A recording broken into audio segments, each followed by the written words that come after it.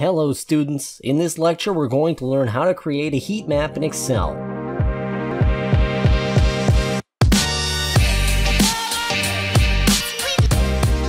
Basically, a heat map is a presentation of data in colors according to the values. We can visualize trends or relationships using color scales. Color scales fill in each cell you are formatting with the color varying in scale based on the value in each cell relative to the other formatted cells. Excel essentially takes the largest and smallest values in the selected range and determines the color for each cell. For example, I can easily spot which are the months for a company when sales were low, highlighted in red, as compared with other months. Or I can spot the low and high temperatures by a city per month. Keep in mind that in order to have a nice heat map, you need to have the intuitive color scales like red to green for earnings or blue to red for temperatures. First, we will create a simple heat map using conditional formatting to highlight cells based on the value.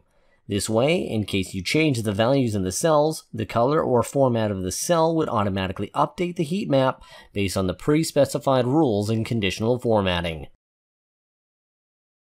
In this table, you can see the earnings of a company by month from January to December and from the year 2000 to the year 2017.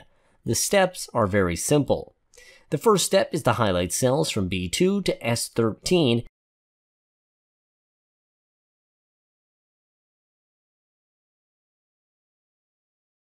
and from the Home tab, choose Color Scales from the Conditional Formatting menu.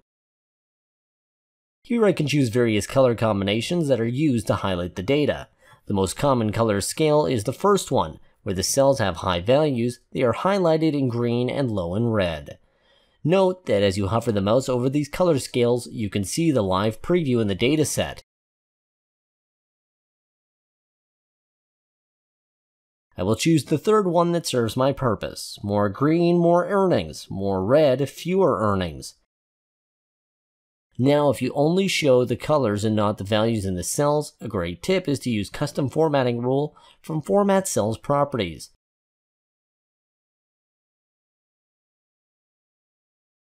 To the bottom of this category list, select 0, delete it, and just type 3 consecutive semicolons and OK. The numbers are invisible, the conditional formatting is still based on the values, but the user doesn't see them. In that way, you just visualize the trends. Another option is to change the color scale by managing the rules from this window. Edit the rule and edit the color scale. For example, I'll change the color of the lowest value.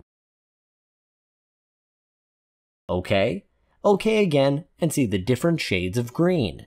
So the heat map is a wonderful tool to tell a story. Hit that thumbs up if you enjoyed it. If you want to learn more about Excel dashboards, check out my Udemy Dashboard Masterclass course. Don't forget to subscribe to get updates, and I'll see you in the next video.